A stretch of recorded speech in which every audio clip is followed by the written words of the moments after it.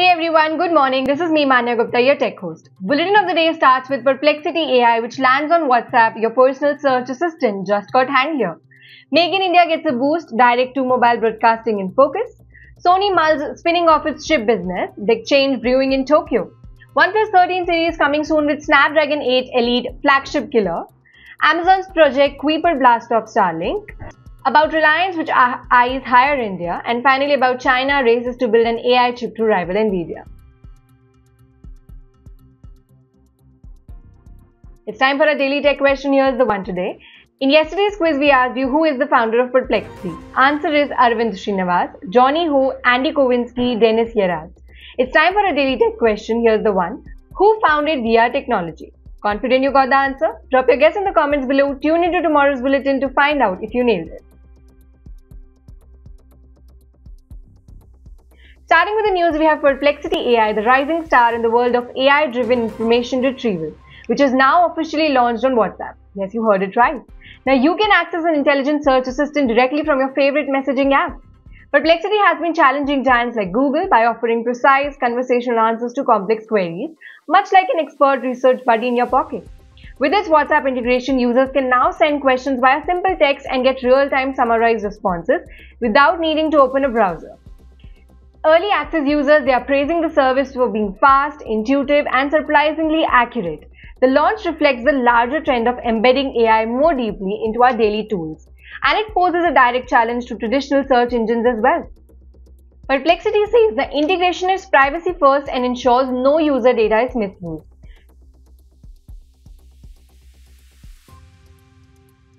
Moving on, India's Make in India initiative is set to receive a huge push as the government focuses on the upcoming direct-to-mobile technology rollout. D2M will allow mobile phones to receive content like TV, emergency alerts, and news directly from broadcasters without needing a data connection. Idea is to use digital terrestrial broadcasting to beam content straight to smartphones, making information access cheaper and more accessible, especially in rural India. Department of Telecommunication and Ministry of Information and Broadcasting, they are collaborating with industry players to pilot D2M services. And this could trigger a manufacturing boom for compatible mobile devices in India. Smartphone manufacturers, they are reportedly already gearing up to embed D2M receivers in future models, and component suppliers see huge potential. Experts believe that D2M could transform sectors like education, disaster management, public health communication, even entertainment.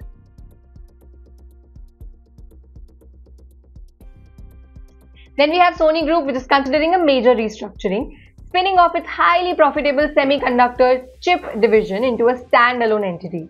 According to insiders, the move could unlock massive value for Sony shareholders and allow the chip business, known specially for its CMOS image, sensors in smartphones and cameras, to thrive independently in fast-evolving tech markets. Sony's chip unit is a critical player globally, supplying cutting-edge imaging sensors to companies like Apple, Samsung, others. But competition is heating up with rivals like Samsung and OmniVision investing heavily in next-generation sensors. Sony hopes to streamline its empire, which currently includes everything from PlayStation and movies to financial services and hardware. Analysts suggest that such a spin-off could help the semiconductor unit attract more investment, increase innovation speed, and compete more aggressively. Then hold on to your seats, smartphone fans, because OnePlus is gearing up to launch highly anticipated OnePlus 13 and OnePlus 13R models in India later this year, and they are bringing serious firepower.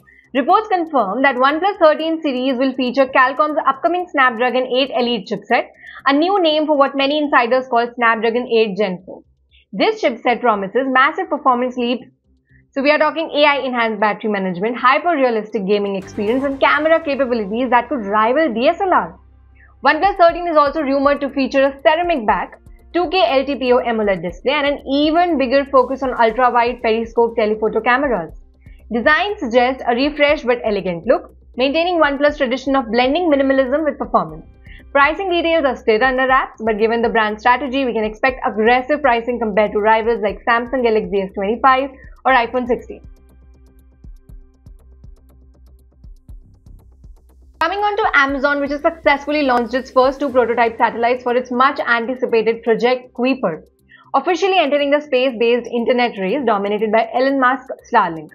Kuipersat-1, Kuipersat-2, they were deployed aboard an Atlas V rocket and early tests suggest they are performing as expected. Amazon plans to eventually deploy a constellation of over 3,200 satellites to provide high-speed internet access across under-reserved and remote regions. This launch is a milestone. With regulatory deadlines looming, Amazon needs to deploy half of its satellite by 2026 to maintain its spectrum right. So Amazon is betting on its e-commerce, cloud infrastructure strength to integrate Kuiper into daily consumer life.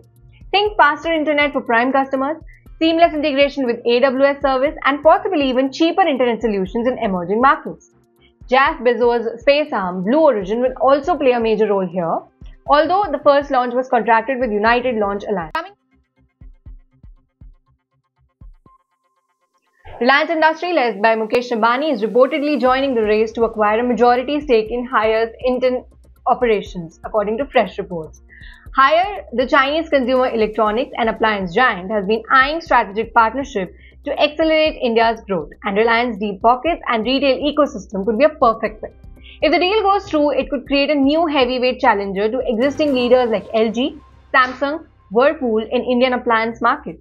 Reliance Retail's massive physical footprint e-commerce dominance through JioMart could give Handier a rocket boost. At the same time, Reliance would expand its already diverse consumer electronics and home appliance portfolio, further embedding itself into Indian households. Sources say that discussions are at an early stage and other bidders are also in the fray. But with Reliance's track record of aggressive deal-making, it wouldn't be surprising to see them emerge as a strong contender. This is yet another sign that India's consumer durables market, already worth billions, is set for major disruption and growth over the next few years. Last but not the least, we have China's leading tech companies, including Huawei and others, which are reportedly collaborating to develop a homegrown AI chip capable of competing with Nvidia's top GPU like H100, A100. The move comes as US export restrictions on advanced semiconductors tighten, creating an urgent need for domestic alternatives. Huawei's Ascend series chips have already shown some promises, but insiders suggest that the new project aims to build a powerhouse AI chip that could level the playing field in large model training, autonomous driving, high-performance computing. Chinese government is throwing its full weight behind the effort, providing funding, talent support, and even special manufacturing resources to fast-track development. If successful, China could reduce its dependence on Western chip makers significantly, which is a major step towards technological self-reliance. However, building AI chips at the level of Nvidia's industry-leading hardware, it's not easy.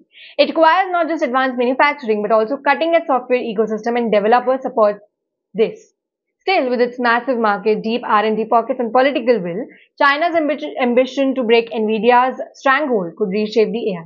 Tech Cold War just got hotter and AI innovation might never be the same again. This was all for today's bulletin. I'll again meet you tomorrow. Till then, stay safe. Don't forget to like, share and subscribe IT Voice for all the tech updates. Thank you.